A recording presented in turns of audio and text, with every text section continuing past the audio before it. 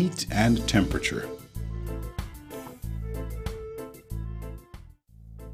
Aim: to determine the specific heat capacity of a solid using the method of mixtures.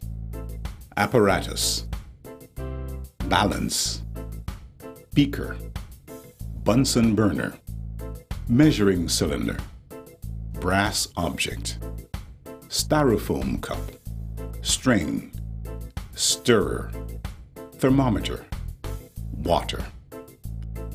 Procedure: 1. Use the balance to determine the mass of the brass. Record this volume M subscript B. 2. Tie a string to the object. 3. Place the brass object in a beaker containing about 100 centimeter cubed of water and heat the water until it begins to boil. 4.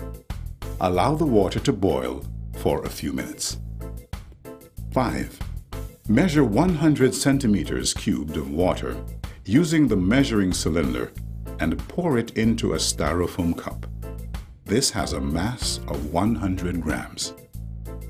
6. Measure the temperature T1 of the water. 7. Quickly transfer the brass object from the beaker to the water in the styrofoam cup. 8. Stir and measure the maximum temperature. Record it as T. Table of results and calculations. Mass of brass object MB, 0.100 kilograms. Mass of water MW, 0.100 kilograms. Original temperature of object, 100 degrees Celsius. Original temperature of water T1, 31 degrees Celsius. Final temperature of water T, 41 degrees Celsius. Using the principle of conservation of energy, heat lost by solid equals heat gained by water. Therefore, C subscript B equals M subscript W multiplied by C subscript W multiplied by T minus T subscript 1, all divided by M subscript B multiplied by 100 minus case T.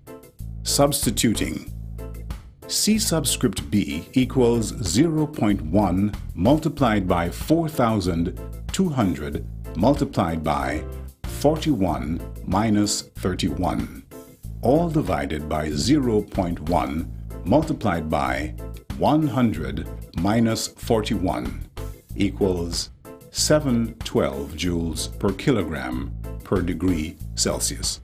Precautions: remember to convert masses to SI units.